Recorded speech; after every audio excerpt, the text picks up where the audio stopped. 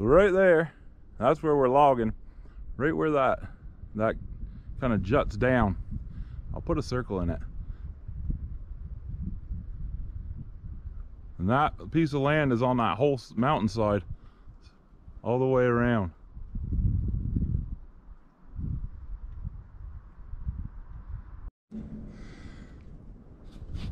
So I was just getting ready to come out of here with this hitch right here, and I spotted something off to my right that looked kind of interesting. So I'm gonna go down there and take a look.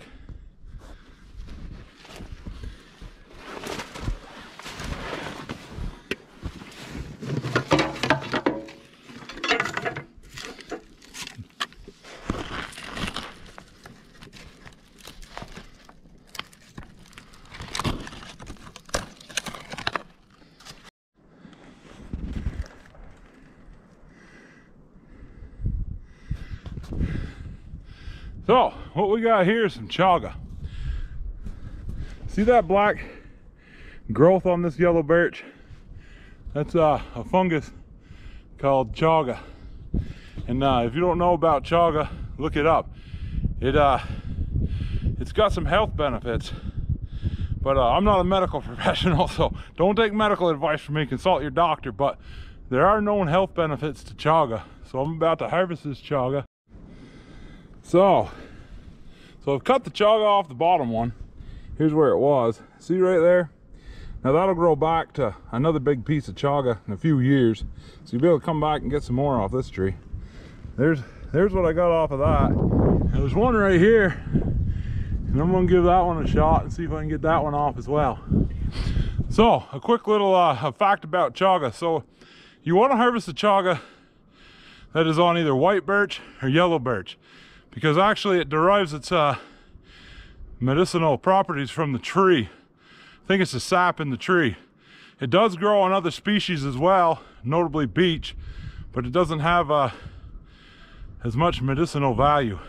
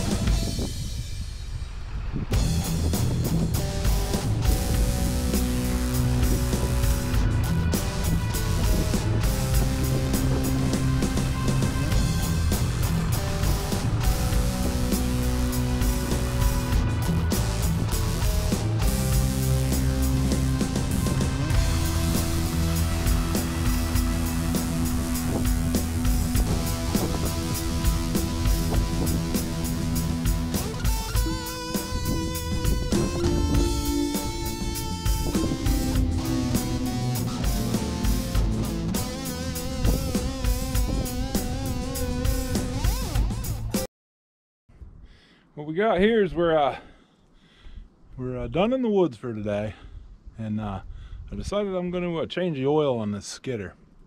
So I figured it'd be a good time to walk around and do a little talk about the skidder. So what we got here is a 1988 John Deere 640D cable skidder. They made these with grapple, and there would be a 648. And the thing about the D, the difference between the D, there's a few differences, but one of the main differences between the D and the straight 640 model is this parking brake right here. This thing is what makes the skidder. Because before, they never had it. This is like a hydraulic parking brake, and it's released when it has pressure. So if the skidder dies and it loses hydraulic pressure, the parking brake automatically comes on. It's just a much better system than the previous ones. They made the 640D, I believe, from 1985 up to 1990, and they switched the styles and the E, the bigger, more square skidders. The E weighed quite a bit more. So this is one of the best skidders, in my opinion. Everybody has their opinion, right? That John Deere's ever made, because its power to size ratio, it's still light and fairly nimble in the woods, but it's got plenty of power, and that power comes from this this engine here. Let me get this door open.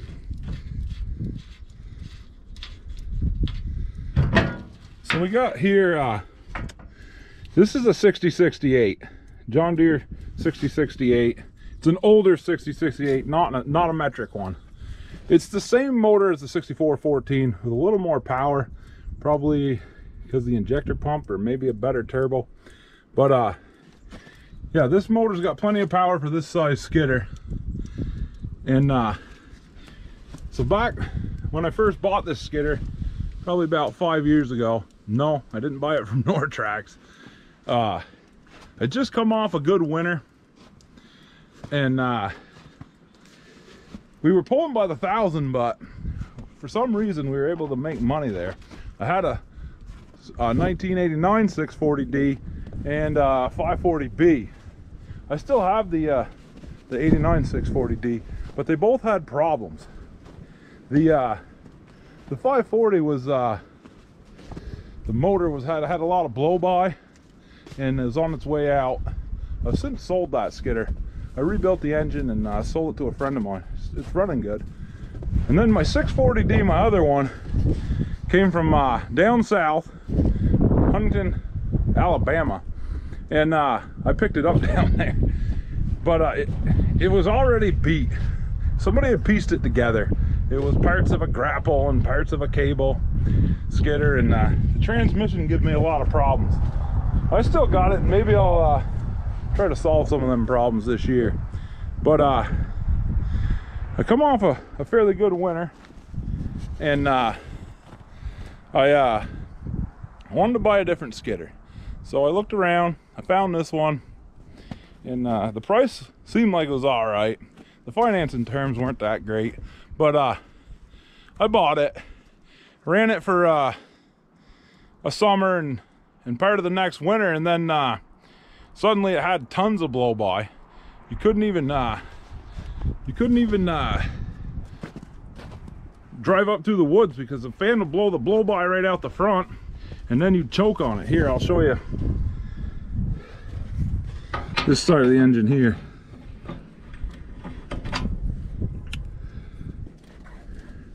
Yeah, because that stuff, that blow by is just really nasty smelling.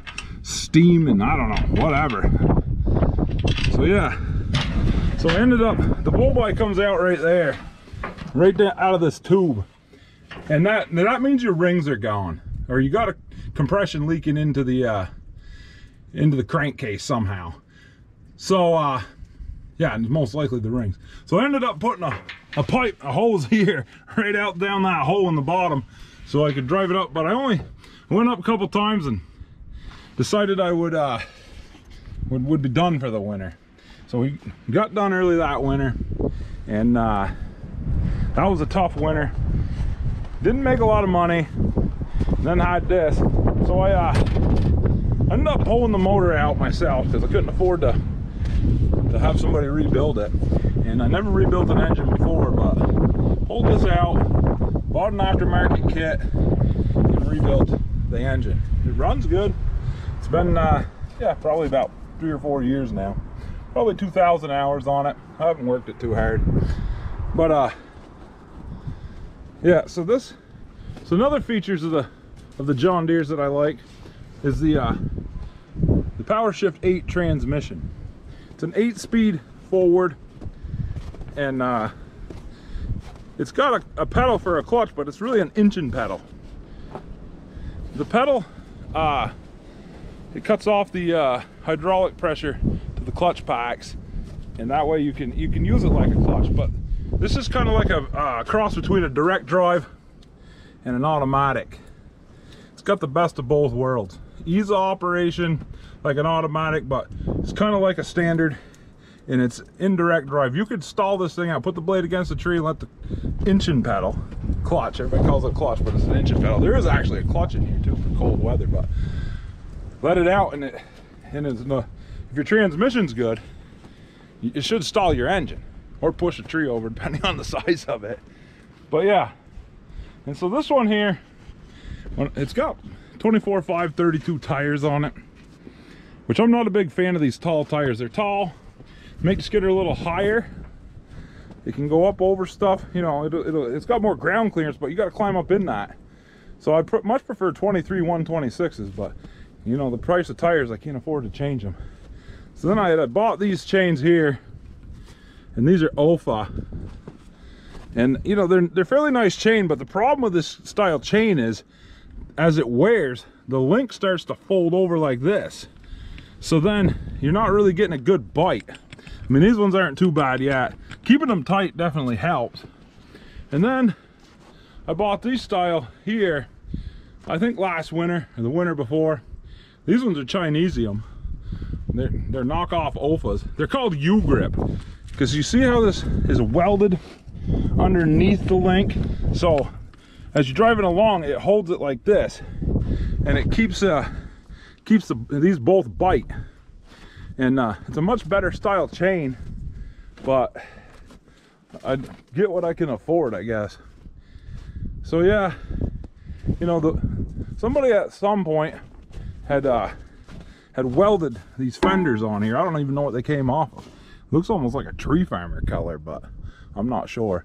But these are definitely nice, because John Deere never had big enough fenders in the back, as far as I could ever tell. Because without these, your hitch is always, you got a big hitch, it's always banging into the tire. So yeah, that was a nice thing somebody did. And they put this whale's tail on here. I didn't do it, it came like this. And this thing's real handy when you're pushing trees over. You can just back up and push them over. But sometimes I wonder if it puts a lot of stress on the skidder and on the arch itself. Because when I first bought this skidder, this arch was all coming apart, broken all right in here, and the bolts were all loose. So I welded this in and put welded nuts on the underside of here, double nuts, and then bolted it down so that way the bolts would hold and you could take the arch on and off. And another weak point on these 640s is right here, this whole area where the rear end bolts in. Somebody welded this plate on way back, and then I had a lot of problems with it. It broke all along by those bolts. It's all broke up into here. It all broke here. So I ended up having to weld this plate in, and then these big gussets. And yeah, that was right in the middle of the winter a couple of years ago, because the rear end was about broke right out of it. And then same thing the other side, but not as bad for some reason.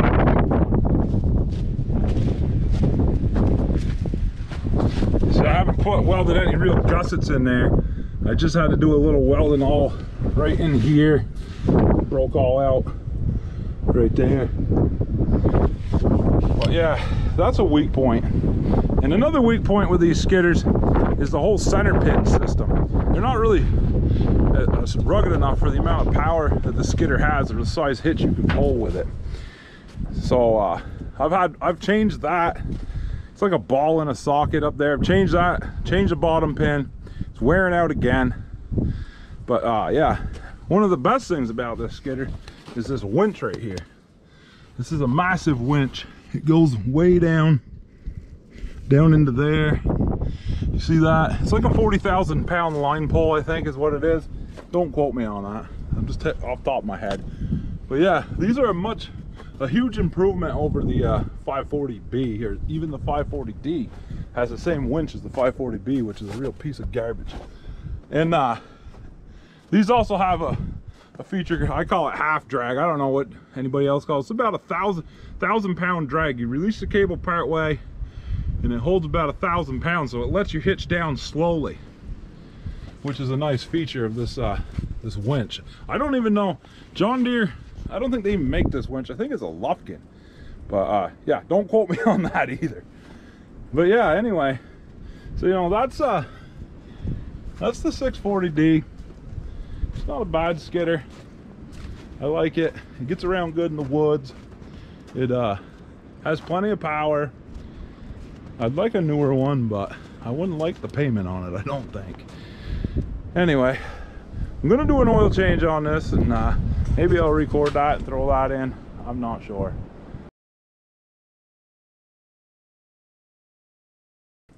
I'm gonna do an oil change on this, I guess. I'm gonna try to use it to show it on the camera. We'll see what we get. But yeah, as you can see, the wind is blowing. Stuff's dripping. Not a pleasant job, but has to be done. Isn't like we're gonna get Jiffy Lube out here to do it. So I've kind of hopefully put out the tools that I need, we hope. And I put this tarp down to try to stop from getting totally soaked, but she's dripping, so yeah. So yeah, we have to first remove this. See if you can see that. So we have to first remove this skid plate here. So in order to get at the oil plug. So we'll do that first, and then we'll go from there. Bolts 15/16.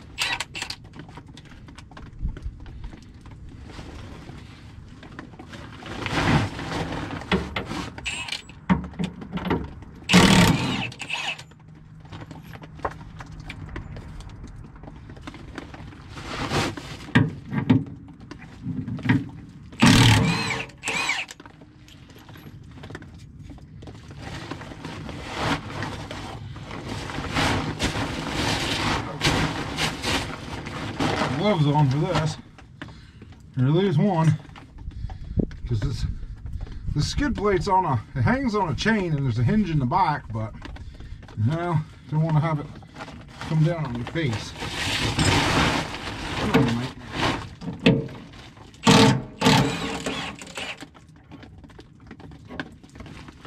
So right now it's hanging on a chain.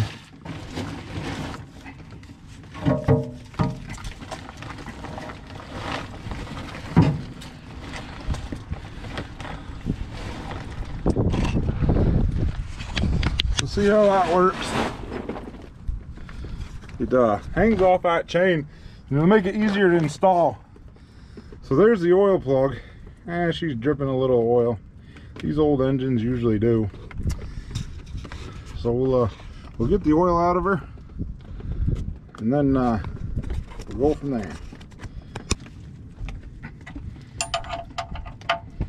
Don't trust that too much. There we go.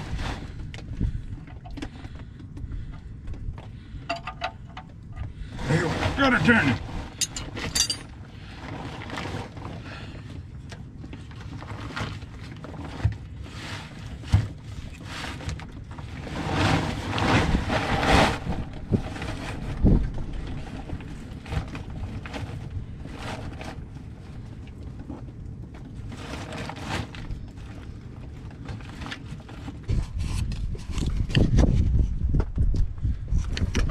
So I've loosened up the oil plug, so I should be able to turn it by hand. And I got this bucket, 5-gallon bucket here, with the funnel to catch the oil. So let's see how this all goes. One thing with the funnel, you have to start picking up on it or it'll fill up.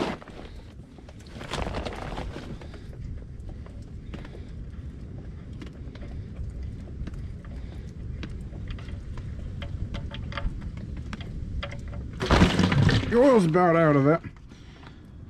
If you do it like that with the funnel, you'll want to remember to pick up on the funnel as soon as the oil starts coming down into it, because it'll get airbound and overflow. But yeah, so we'll put the oil cap back on, and then the oil plug, and put the skid plate back on and go to the top side.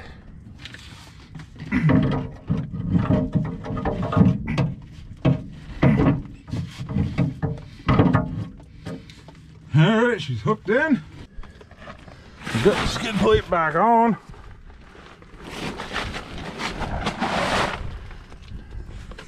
We can catch it in the camera. So now, gonna go top.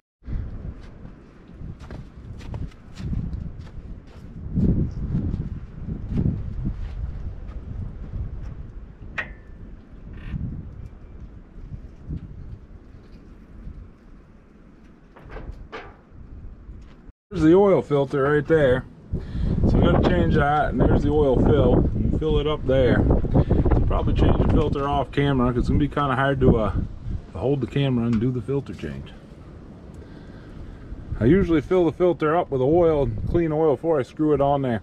I don't know if it really does any good or not, but it seems like a good idea to me anyway. So I filled up the filter with clean oil. Now we're going to install it, maybe with this camera here, we'll see.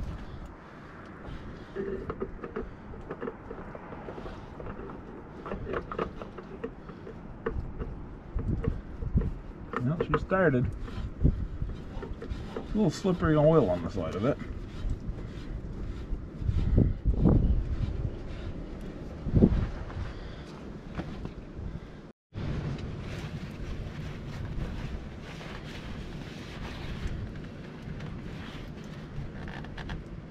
There, hopefully that won't leak. Now all we gotta do is fill it up.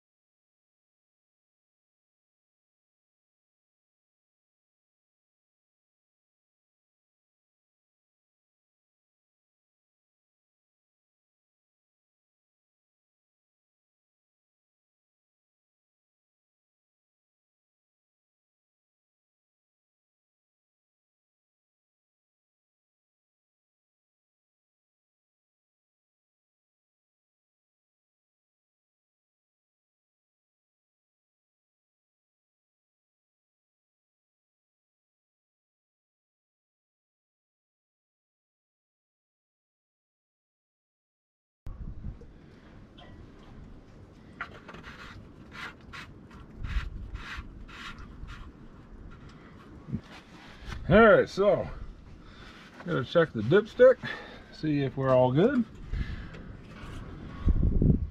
Have you ever changed your oil and forgot to put the drain plug in and put the oil in? I think I've done that a time or two in life.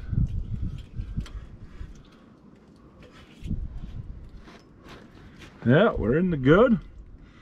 And we should, nice clean oil. So we'll try it, start it up, and see if we got oil pressure. Make sure we don't have any leaks. Clean this filter off. and be able to see if we got it tight enough. If we don't have it tight enough, she'll be leaking. Or if there's a double gasket, but I've already checked that. I've done that a few times in life too. Well, we've changed the oil, and let's fire her up, see if we got some oil pressure.